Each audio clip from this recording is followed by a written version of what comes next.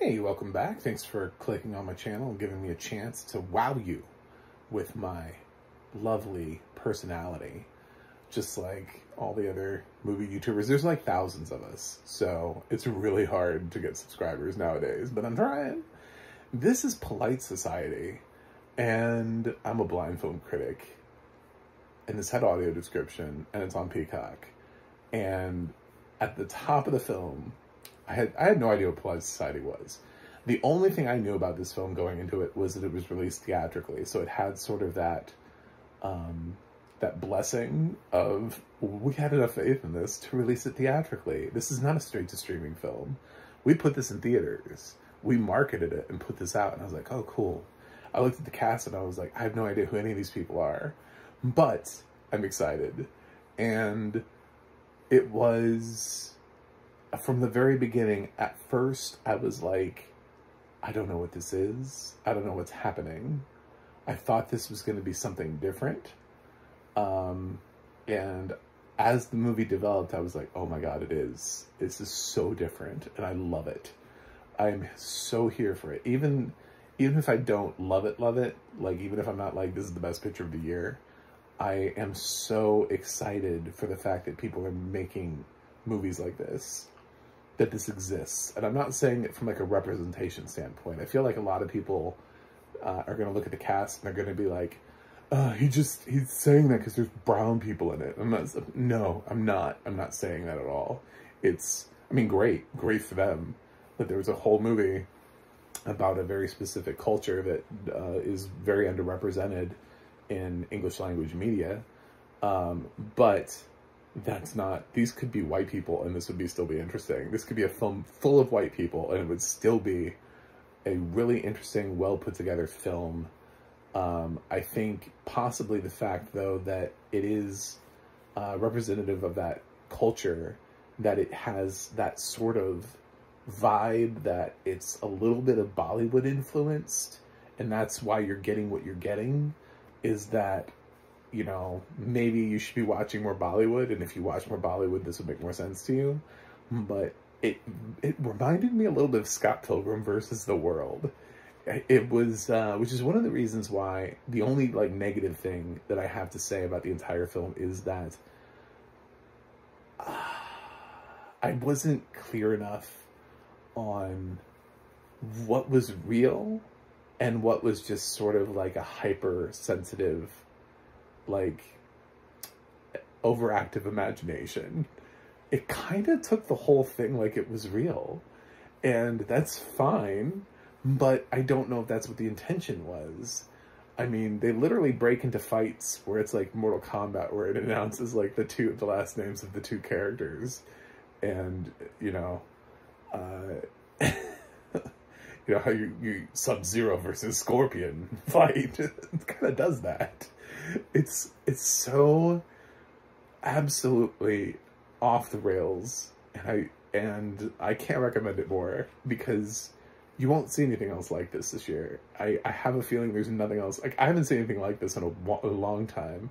Like I said, the first thing that came to my mind was Scott Pilgrim versus the World, and that's quite a while ago. I mean, I know it's not super old. It's not like I was reminded of Citizen Kane, but you know, Wings. This movie reminded me of Wings. The Great Train Robbery. No. But it's been a while since there's been something like this. But it features a young girl who has to save her sister from her wedding. And it's so hypersensitive that you don't know if any of it's real. And it's so kind of absolutely bad shit that you just don't know. How, is she imagining it? Is this like, are we gonna find out at the end that she has like a brain tumor? Like, I had no idea where this movie was going, because it's so, some of it is just so unbelievable that the plot of the film, that it wants you to accept. I don't want to spoil it. I have to dance around it because I want you to watch it. The plot of the film that it ends up throwing you into, you just kind of go, what? And you keep waiting for somebody to tap you on the shoulder and be like, she's imagining it. It's all inside her head. This isn't real. She's actually been in a coma for 6 months. Like something like that. I was waiting for some weird overactive imagination, you know, like, are you off your meds again? You know, we got to get your ADHD sister out of here. She's imagining things again, you know, because the sort of the villainous plot to this whole thing is so weird. It's so bizarre. But then again, so is Scott Pilgrim. When you really look at Scott Pilgrim, it is so weird what he has to go through. And Scott Pilgrim also kind of treats it a little bit like some of that is actually happening. And it's just, but it is a little bit more clear that there's maybe some, a little bit of imagination being thrown into this. Here, I don't know that there is any imagination being thrown into any of this. Here, I think this is all played straightforward, like this all happened. This is totally what happened. Yes, these people all fought each other. They're all really trained in combat, and it was fantastic. The main girl wants to be a stunt woman when she grows up. Her favorite person in the world is like a stunt woman. She keeps writing to her because she's like, oh, I idolize you and I want to be like you when I grow up. And she has a YouTube channel where she films herself doing stunt work, just like easy sort of like around the house stuff. Nothing, you know, not like jumping out of a helicopter or anything like that, but just whatever she can pull off. She's trying to amass like a YouTube channel versus full of work that, you know, of different kicks she can do and flips and that kind of thing. So she's really into that. And then the film kind of embraces this style and it just kind of goes for it. And it's lovely. And I wish more people would watch this. I know that people look at this film and they go, I don't see any actors who look like me and I don't recognize any of them. And I can't tell you how wrong that would be to write this film off as being just something that was made for East Asian people. First of all, it's in English, by the way. It's not dubbed, and they don't constantly like break into another language and come back and forth. It's just in English. So it is made for the Western audience, I guess you could say, and you'd be missing out on so much fun. And the performances were good. I enjoyed it.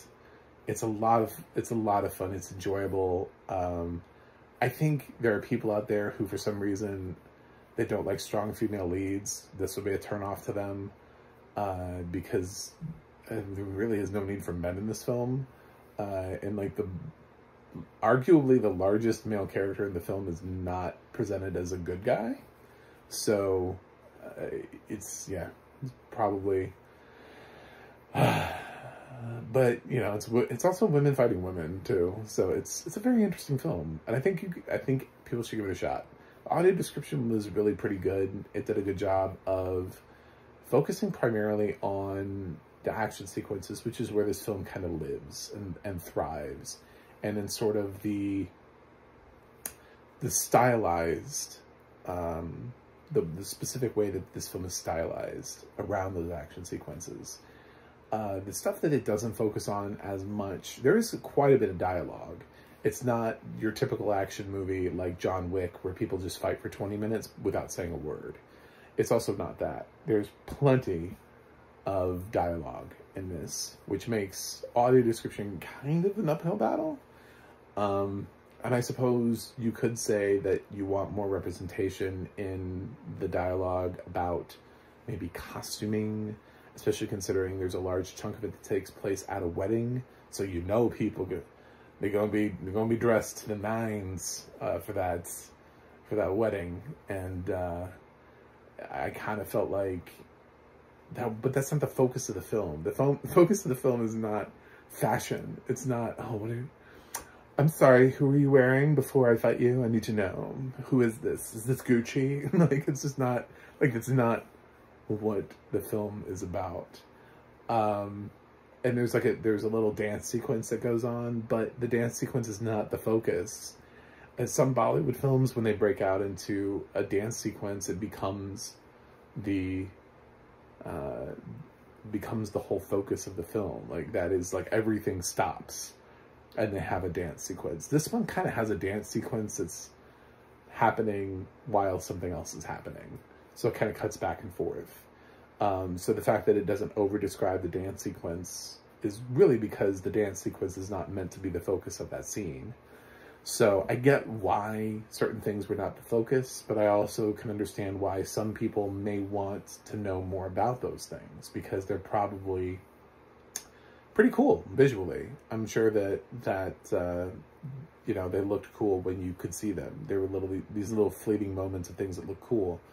But honestly, the action sequences are what you would want, because there's quite a few of them. And I thought they were all pretty well described, especially considering our main girl can actually do some interesting things. She doesn't just punch. She can actually sort of do all these, like, bicycle kicks and everything. So it has to describe very specifically what she's doing and how she's fighting. So I definitely give it at least passing grade on audio description. I thought the audio description was fine. And I think the movie is adorable. I think the movie is awesome, and I love when people just take a risk. I'd like to thank studio executives when they greenlight films like this, and they give films like this money. The people who produce films like this, when no one's making them, when it's kind of a risk, when it feels like, do we make a film like this? What do we do? Is there an audience for this? But they do it anyway, because it feels so different than what's happening. I think that's so important, because otherwise we're just going to get tons of films that feel like John Wick and Taken, you know? This doesn't feel like that at all. This feels very different, but I think would also satisfy a lot of those people who watch that style of film. But it's also kind of quirky and funny, and it has broad appeal to it. I don't know. I was really surprised by this, and I knew nothing about it going into it. So hopefully I haven't ruined anything for you, because I think going into it, know as little as humanly possible. And I think you'll just be surprised by it. So it's delightful. Like I said, my only qualm is I never really got a firm answer as to whether or not this film was going with because right now I'm left with the idea of all of that really happened, because there was never really an answer otherwise that was like, no, she just has an overactive imagination. It never really gave me a conclusion on like a finality on that answer. So because of that, it's like the one thing that I wanted the most was to know, is this happening truly as we're being presented it, or is it exaggerated? And I feel like that answer maybe it was given to me, and maybe that's why there was no answer at the end, is because it is supposed to be that actually happens the way that it does. But that, I don't know, it feels so weird. Anyway, I'm gonna give Polite Society an A-. It may be one of those ones where at the end of the year it's on the higher end of my A-minuses. But I did just want a little bit more clarity. It would have been nice maybe to have more perspective from other characters instead of having one female lead. At some point in time, she does have some other friends, and I feel like they don't necessarily all experience the same things as her. Perhaps if one of her friends had a similar experience, if there was a fight that didn't include the main girl and included supporting players, that would have been an answer as to, is this presented truthfully, and as this the universe we live in? Because if other people were experiencing it other than her, then obviously this is just the universe they live in. But since she's in every single weird ass fight, it's just makes me wonder. So anyway, thanks for watching. Thanks for subscribing. I also have a website, macthemovieguy.com. You can follow me on Instagram or Twitter at macthemovieguy. You can go to the audio description project, adp.acb.org. It'll let you know what is audio description, where you can watch it. And you can go to the ADNA.org. That's the ADNA.org. It'll let you know who is narrating your favorite films and television series. That's it for me today. I hope you watch this, and I'll watch something else and review it, and see you guys on the other side.